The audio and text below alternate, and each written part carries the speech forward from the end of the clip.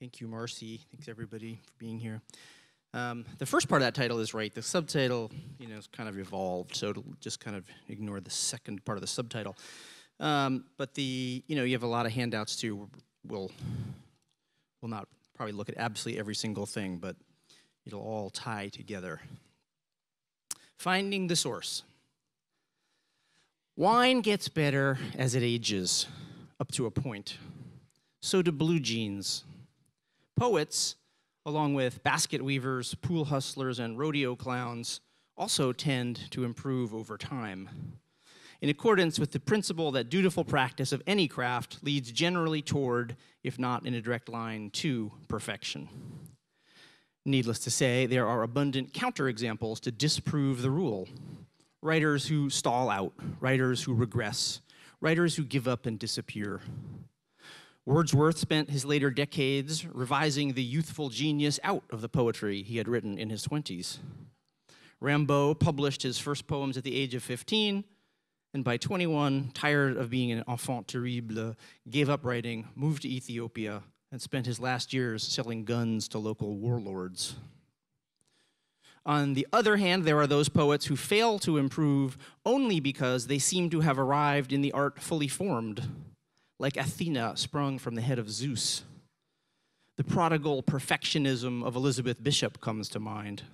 So does the work of poets like Sharon Olds and Jack Gilbert, who develop a signature style early in a career and sustain its mastery over many decades. It is no coincidence that Athena, among her many attributes, was the patron goddess of artisans and craftsmen. And then there is a type of poet whose progress is not of the slow and steady, but rather a dramatic leap into the unknown. I'm not talking about writers at the beginning of their careers who are necessarily engaged in a shape-shifting quest for authenticity, but poets who, having established a significant presence in one poetic mode, dramatically transform their work, rising to new levels of literary achievement. I'd like to subdivide those poets into two groups based on the nature of their transformation. The first and more common consists of poets whose work undergoes an overarching change at the level of composition, a formal reinvention on the page. The second group contains those who radically re-envision the entirety of their poetics and their poetic subject, a more complex metamorphosis to address. One thing both groups share is a willingness to abandon familiar terrain in search of a greener pasture on the other side of the fence. The fearlessness to plunge into the unknown. I called this talk Finding the Source, mostly because they needed a title and I didn't have one yet, but also because I was thinking in this context about the long contested search for the source of the Nile, dating all the way back to Roman times. A history of heroic journeys leading to wrong answers, false leads, faulty assumptions, apocryphal claims, and a variety of African streams and ponds mistaken for the real thing by European explorers in white pith helmets. This analogy poses, let us say, a few difficulties. But there is still this truth, that for many of us, finding our voice resembles that arduous search for the Nile's headwaters, or, to switch to a happier North American metaphor, a lonesome trek into the wilderness in quest of gold. And so a better title would be The Prospector's Dilemma. Because once you've found your voice, once you've staked your claim, once you've struck pay dirt, how do you stomach the risk of packing up the gear, saddling up the mule, and striking out across that endless desert of borax and creosote in search of El Dorado? To begin to answer the question, let's start by considering some examples of the more common of our two risk-taking types, poets who undertake a dramatic, formal reinvention of their work. Obviously, writing is never a static enterprise. All poets evolve, sometimes idiosyncratically, sometimes by joining groups or movements, sometimes in concert with large-scale literary trends. Many American poets born in the early decades of the last century experienced a common aesthetic trajectory, moving away from the formal poetics they were taught as students, embracing free verse across a huge spectrum of possibility in its place. In essence, there was no going back to the past once modernism broke the mold and swept the shattered pieces into the trash can. Examples of this biographical arc range from Galway Connell to Adrian Rich, and their personal narratives of escape from formalism's shackles parallel the various social, personal, and political liberations unfolding in the latter decades of the century. James Wright also belongs to this cohort. His first two highly lauded books, written in the 1950s, are traditional collections of frost-like sonnets, blank verse meditations, and colloquial tetrameter musings on Midwestern themes. A Winter's Day in Ohio is an elegy for Wright's teacher, the poet and scholar Philip Timberlake, and that's the first poem in my handout and the first one I'd like to look at. A Winter's Day in Ohio. Clever, defensive, seasoned animals, Plato and Christ deny your grave. But man, who slept for years alone, will turn his face alone to the common wall before his time. Between the woodchuck and the cross, alone all afternoon, I take my time to mourn. I am too old to cry against the snow of roots and stars drifting above your face. It's an entirely admirable poem. In 8 iambic pentameter lines, Wright demonstrates his metrical dexterity, his typically stoic and isolated voice, and his commitment to a Midwestern vernacular. Between the woodchuck and the cross is where Wright's lonely narrators stake their claim, refusing to cry, though still wishing for an end to the wintry weather in their souls, and unsure whether their savior is more likely to be Jesus Christ or Punxsutawney Phil. Poets of Wright's era often adopted a tone of existential malaise hazed by European cigarette smoke, but Wright's despair feels entirely American. If the former resemble figures in a film by Godard or Rossellini, Wright is straight out of Nicholas Ray's They Drive by Night. But however formally adept, however heartfelt, this small poem still feels mannered and dated, like much of Wright's early work, not only to contemporary readers, but to Wright himself.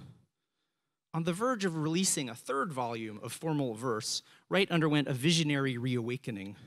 Under the local influence of Robert Bly and the more general aegis of Pablo Neruda, George Trakl, and Po Chu-yi. Denouncing his old work as genteel, do-it-yourself New Yorker verse, Wright embraced the new imagination championed in Bly's magazine, The 50s, and threatened to quit writing altogether if he could not find and promulgate it. I see blood in the matter, Wright railed in a 10-page letter to Bly. I really do. By the way, I'd like to credit Chard deNiord for showing me that letter just 2 days ago. Wright withdrew his third manuscript, went back to the drawing board, and in 1963 published instead his masterpiece, The Branch Will Not Break. Most of Wright's best-known poems are from this slender book, including A Blessing, a poem about as universally admired as anything written in the last half-century. Let's read A Blessing. Just off the highway in Rochester, Minnesota, twilight bounds softly forth on the grass, and the eyes of those 2 Indian ponies darken with kindness. They have come gladly out of the willows to welcome my friend and me. We step over the barbed wire into the pasture where they have been grazing all day alone. They ripple tensely. They can hardly contain their happiness that we have come. They bow shyly as wet swans. They love each other. There is no loneliness like theirs. At home once more, they begin munching the young tufts of spring in the darkness. I would like to hold the slenderer one in my arms, for she has walked over to me and nuzzled my left hand. She is black and white.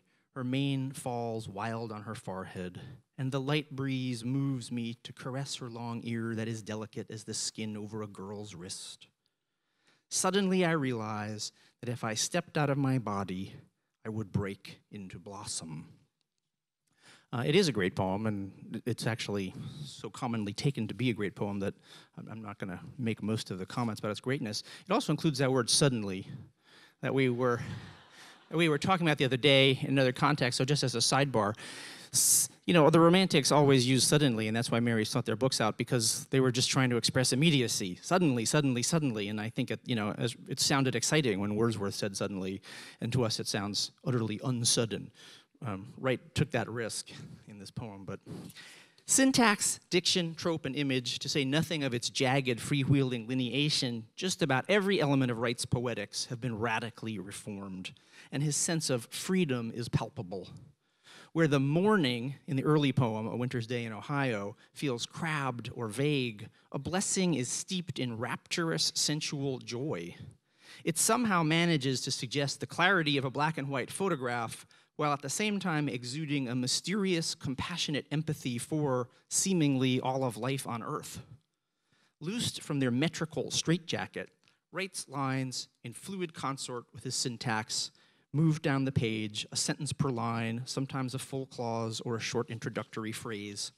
Only in the last 3 lines does he resort to a sequence of harsh enjambments, rendering both psychic processes vividly active, the realization Wright undergoes, and the breakage he imagines as a kind of violent spiritual efflorescence. These lines are rightly read as a groping desire for transcendence, but I can't avoid hearing the joyful yawp of the poet as practitioner. I have broken out of the body cast of formal verse, and my poetry, like wild skunk cabbage along the Ohio River, has blossomed anew. That was me, not James Wright. That was me channeling James Wright.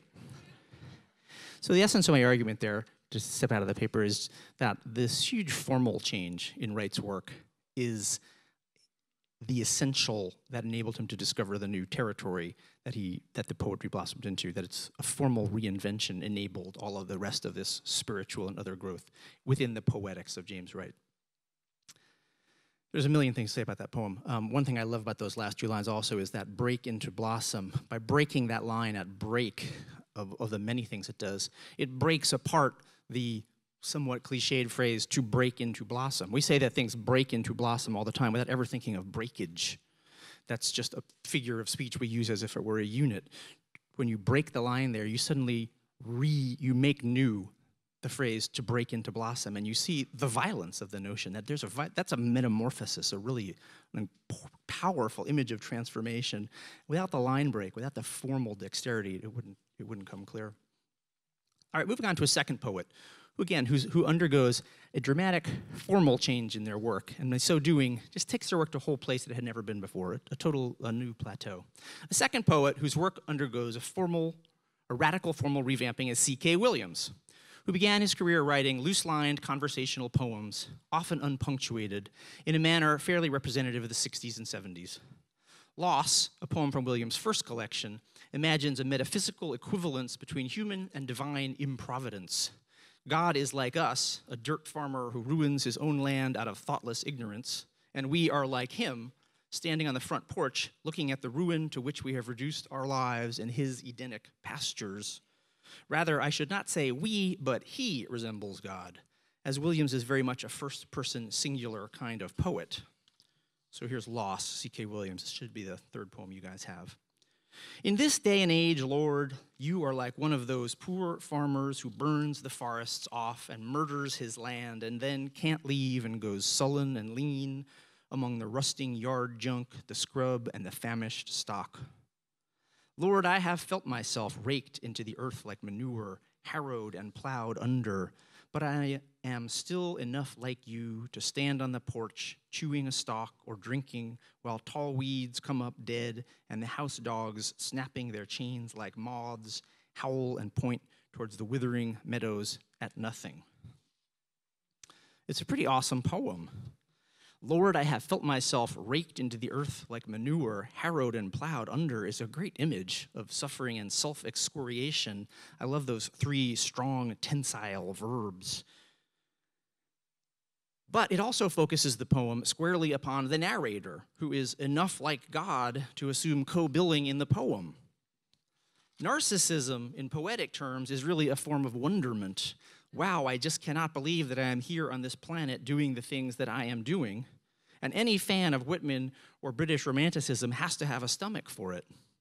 In his best poems, Williams examines the self with an unparalleled rigor and depth, both analyst and analysand in a long-term psychiatric quest for understanding. But in this, as in other earlier work, the voice of his narratorial eye threatens to disfigure the poem, like a magician blowing too much air into a slender balloon. Like Wright before him, Williams came up with a radical, formal solution to this crucial identity problem. Beginning with his third book, With Ignorance, and reaching maturity in his extraordinary fourth volume, Tar, Williams invented, or reinvented, a sinuous, hyper-long line that enlarges the poem's discursive terrain, incorporating swaths of data and description. In essence, he transformed the lyric poem into a documentary medium, and Williams turned out to be a brilliant documentarian. This is a little bit of a long poem, but it's very hard to illustrate anything about this development in Williams's career without reading a kind of a long poem. So let's read this poem. It's called Soon. And C.K. Williams is from Newark, New Jersey, so presumably this elementary school being described would be in Newark, New Jersey. Soon, the whole lower panel of the chain-link fence girdling my old grammar school playground has been stripped from its stanchions and crumpled disdainfully on the shattered pavement. The upper portion sags forlornly, as though whatever maintenance man had to hang it last was too disheartened doing it again to bother tensioning the guy wires to the true. The building's pale, undistinguished stone is sooty. Graffiti cover every surface within reach. Behind their closely woven, galvanized, protective mesh, the windows are essentially opaque. But in the kindergarten and first grade, I can make out skeletons and pumpkins scotch-taped up. It's Halloween. The lower grades are having their procession, and I stop a while to watch. Except that everyone is black, the kids, the parents looking on, almost all the teachers. My class, when we were out there, parading in our costumes, sorry, I left a word out there, must have looked about the same. Witches, cowboys, clowns, some Superman and Batman, a Bo Peep and a vampire. I don't think we had robots, or not such realistic ones, and they don't have an Uncle Sam. Uncle Sam.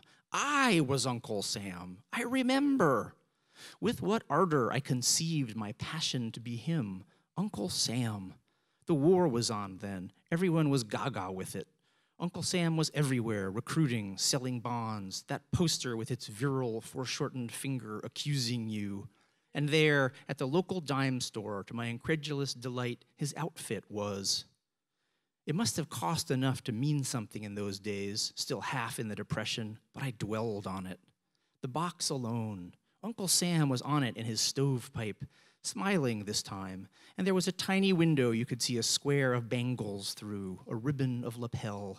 It burned in me. I fretted, nagged, my first instance of our awful fever to consume. When I'd had it half an hour, I hated it. Even at that age, I knew when I'd been cheated. Ill-made, shoddy, the gauzy fabric coarsely dyed, with the taste of something evil in its odor. It was waxy, with a stiffening gaze, the stiffening that gave it body long enough for you to get it on, then it bagged and clung and made you feel the fool you'd been to want it in the first place. My cotton-batting beard was pasted on and itched, but I knew enough to hold my tongue, the little patriot in his rage of indignation. So much, anyway, of education went against my will. Fold your hands, raise your hands, the Pledge of Allegiance, prayers and air raid drills. We were taught obsessively to be good citizens, a concept I never quite understood. How the city's changed since then. Downtown businesses have fled. Whole blocks are waste. All that's left of what went on between the rioters and guard tanks in the 60s. Here, even the field house on the ballpark where they gave us nature lessons is in shambles. The grass is gone. A frowsy gorse has sprouted from the brick and bottle-ridden rubble. The baskets on their court are still intact, at least, although the metal nets are torn. Some men who must be from the neighborhood have got a game going out there now. The children circle shyly, hand in hand, as solemn as a frieze of Greeks, while a yard beyond the backboards boom, the players sweat and faint and drive, as though everything depended on it. Soon is essentially a catalog of journalistic detail, a sequence of sociological observations about race, class, urban decay, architecture, history, memory, and identity, And yet, at heart, it is about Williams's own childhood. This sounds like a dangerous formula, to inveigle one's personal wants and wounds into a poem about far larger and more compelling social needs. But here, the act of witness undercuts the ego's claim to importance. The self as subject is counterbalanced by William's relentless reportage. The long line not only allows Williams a greater range, it compels him to it. And that range of documentation, that empathic identification with others, far outstrips in terms of empathy and understanding the purported claims for compassion loss makes upon its reader. In essence, yourself can still be large, but if you have a very, very large canvas, that self in relative terms remains proportionate. So I think this is an example of finding a way for Williams not to diminish himself and his own value of his own self, his experience, but that if one's self is placed in this radically larger context, but to find that context, Williams needed to reinvent his form. You can't really find that context in those lines, unpunctuated lines he was writing in the 70s. It's just the lyric line can only do so much. He needed to find a new line. He needed to invent. Some people say he took this line from Whitman, but it's not Whitman's long line. This is a very different long line from Whitman. It's not rhythmically the same. Whitman's long line comes from the Bible, like Ginsberg's long line. This is a very analytical, journalistic long line. It's usually end-stopped. It's often a full line sentence or a sentence that runs over 2 lines. So in a different way, both these poets, Wright and Williams, radically reinvented their form, and in so doing enabled this a huge leap in both the kind of literary value, but in just the kind of depth and impassioned nature of their writing. Okay, so that's the first school. Now, as I know, at this point, like one of those wayward Nile-seeking explorers, I am finally approaching the true object of this talk, which is the second category of self-transforming poets, and in particular, Sylvia Plath. Given how much time I have expended, I will have to move things along at a more rapid pace. As I discuss Plath's transformation from a gifted poet in a familiar mold to a brilliant poet of a completely unique order. To see how her poetry changed in general terms during the very brief 7 years of her adult career, let's look at 2 poems with an almost comic similarity of subject matter. The first, Fiesta Melons, was written in 1956 during her honeymoon in Spain with Ted Hughes. Fiesta Melons. In Benidorm, there are melons, whole donkey carts full of innumerable melons, ovals and balls, bright green and thumpable, laced over with stripes of turtle dark green. Choose an egg shape, a world shape, bowl one homeward to taste in the white hot noon.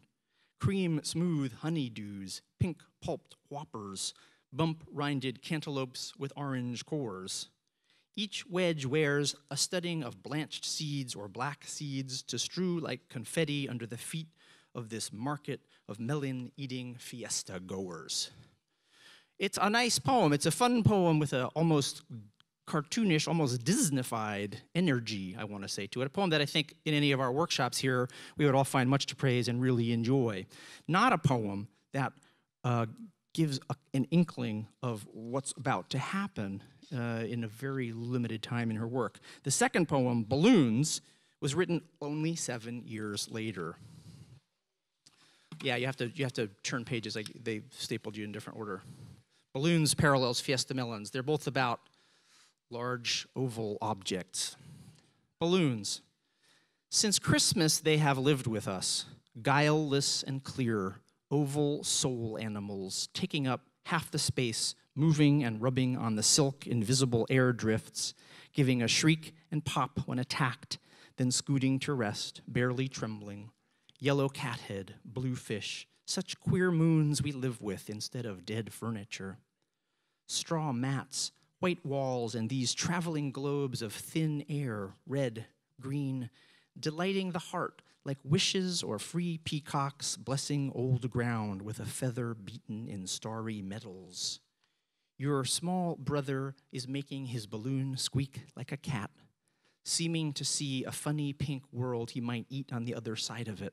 He bites, then sits back, fat jug, contemplating a world clear as water, a red shred in his little fist.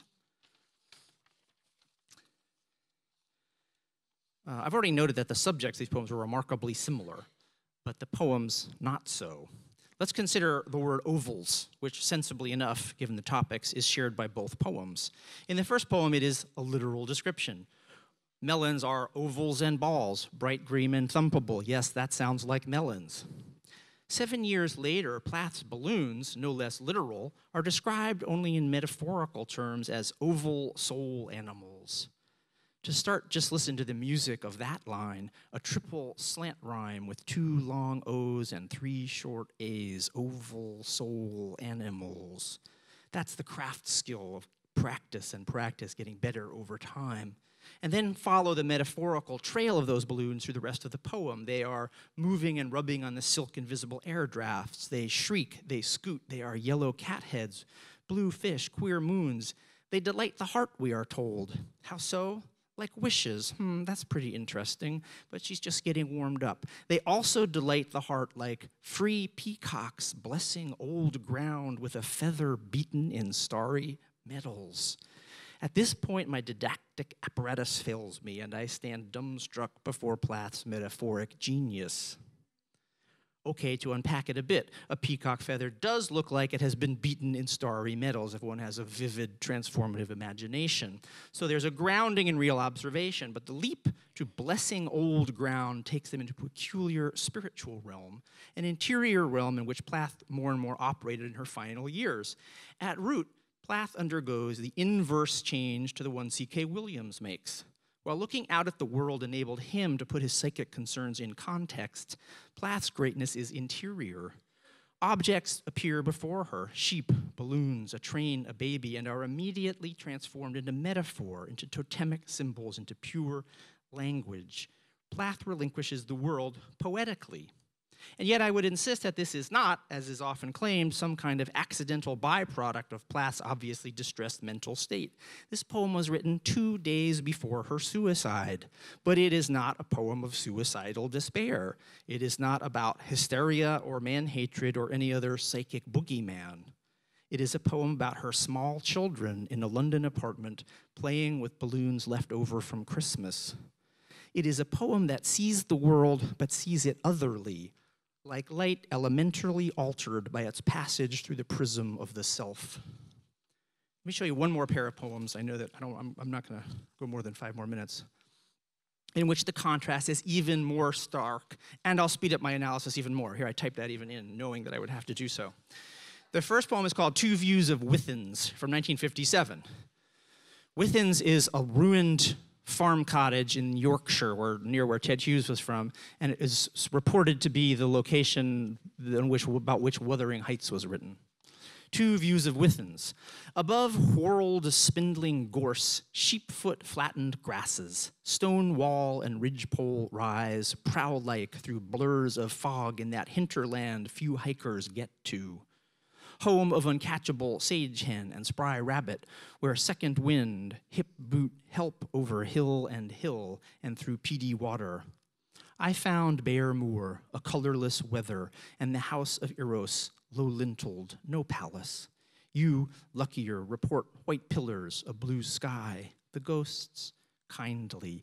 There are recognizable movements in this poem. A colorless weather sounds like the late poems. A keen eye for description, but it's an altogether different poem from another landscape written just a few years later, Sheep in Fog, another one of the last poems. Sheep in Fog. The hills step off into whiteness. People or stars regard me sadly. I disappoint them. The train leaves a line of breath. Oh, slow horse, the color of rust, hooves, dolorous bells. All morning the morning has been blackening, a flower left out. My bones hold a stillness, the far fields melt my heart.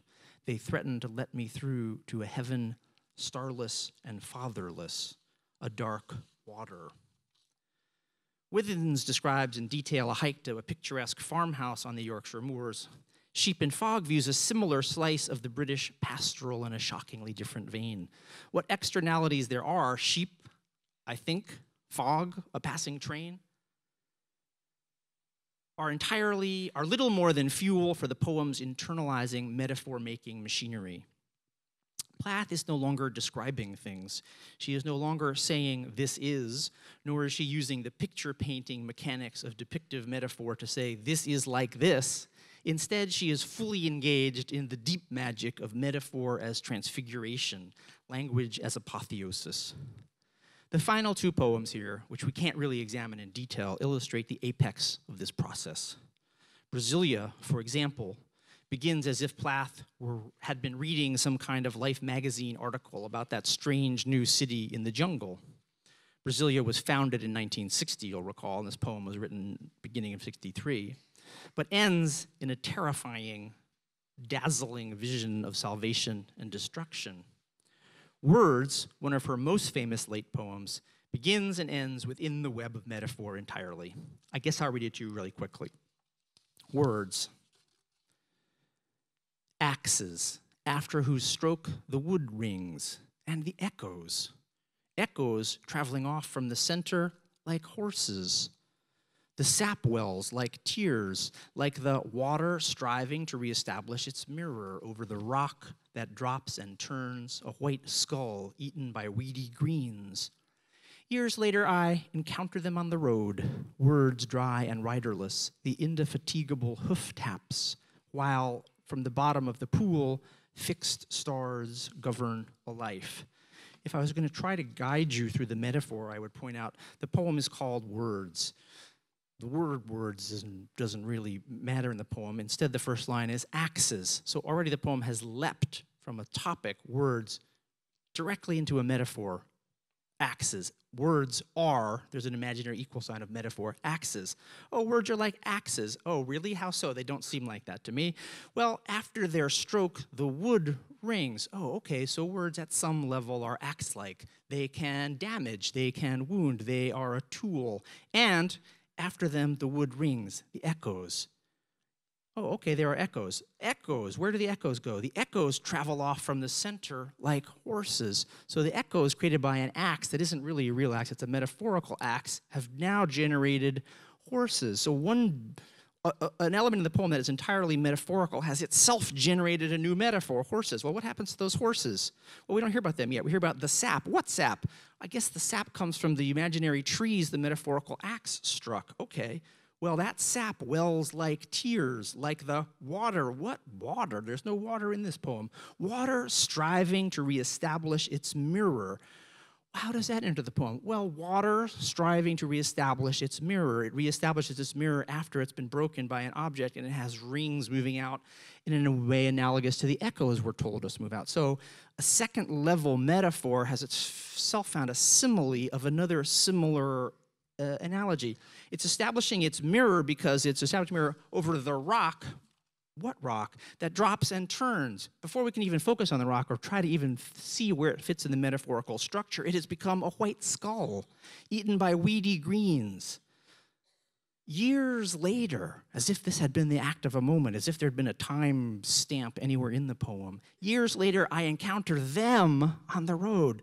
The stone, the water, the mirror, the axe, no, the horses, but now they're called words finally, words dry and riderless. The indefatigable hoof taps, while from the bottom of the pool, which I guess is where that rock that turned into a skull went, fixed stars govern a life. One of her most famous late poems is my last paragraph. Words begins and ends entirely within the web of metaphor. It is about the power of language to harm, also to transform, and mostly to transfigure the world.